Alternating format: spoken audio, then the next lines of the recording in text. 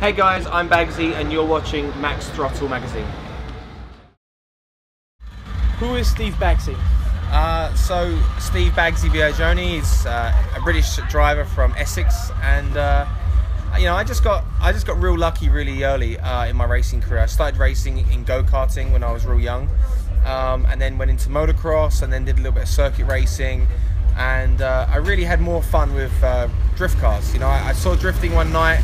A bunch of my friends had kind of just started doing it, and I really enjoyed the excitement that everybody got from seeing drifting. So I went out and bought a Volvo 340 and started modifying it to try and make it competitive. Yeah. Kind of failed a little bit, and then bought a Nissan, and then that's kind of where my journey with drifting started. Yeah.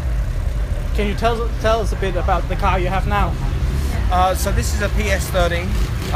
We got this car about a year ago, probably actually just like over a year ago, and we decided with Abbey Motorsport that we were going to fit a V6. So it's running a VQ motor from a 350Z, turbocharged, with a full forged engine. It has about 750 wheel horsepower. It's got a three-way adjustable ST suspension, a quite sequential gearbox. So it's a real cool car. We're still developing it. We've only just really started finishing the final touches on it. We're just starting to get confident with the car, and yeah, it's really exciting to drive. And why the choices in engine and gearbox? Have you done some trial and errors, or? Well, the engine, it was really Abbey Motorsport. They had some really good experience with the VQ motor in a drag car that they built years ago. They won quite a lot of awards for the racing and drag with that platform. So we decided that we wanted to do something similar, and we decided that would be a good way forward for us. And we've worked with Quaife for 3 or 4 years now with their 69G sequential gearbox. Yeah. So it was just natural that we put that into this car when we built it. Yeah.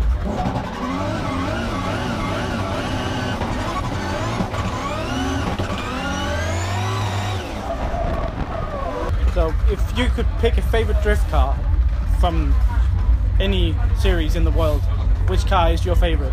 I'm a big fan of the GTR, the Kawabata drives in Japan. Yeah. I got to see this car live a couple of years ago when I competed in D1 Japan. It's an incredible machine, you know, and it really inspired me to, if I ever got the opportunity to build a GTR. So you attended several events all over the world. Yeah. Which one is your favorite? I mean, I've had the opportunity to race in Japan, in China, South Africa. But for me, the most exciting event I get to go to every year is Monza Rally Show in Italy. It's a rally event, but I get to open each stage of the rally as a 0-0 car, and I get to drift like the whole stage rally on tarmac. Yeah.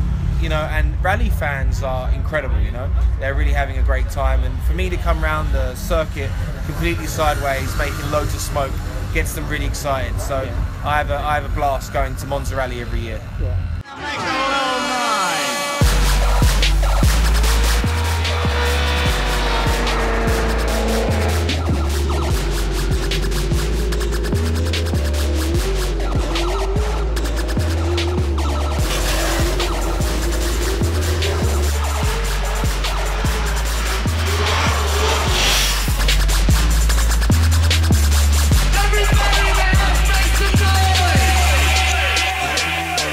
Who's your favorite from the drift drive? That's a good one. When I first started drifting, I was a big fan of Dai Yoshiara. I really liked his style. I really enjoyed watching his videos that he made on Network A called Behind the Smoke, and that really inspired me to do certain things differently. It inspired me to try and make some cool content that other people would enjoy off of the back of watching those videos. Obviously, we're supporting Vaughan in Formula D because he's obviously part of the Monster family. Yeah. But yeah, I suppose realistically, you know, this year we're all about James Dean because he's a fellow European driver, got into that championship, and he's doing really well. So this year we're all supporting James for sure.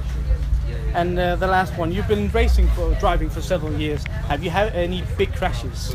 I've had a few. I mean, nothing too serious that's put me in hospital yet.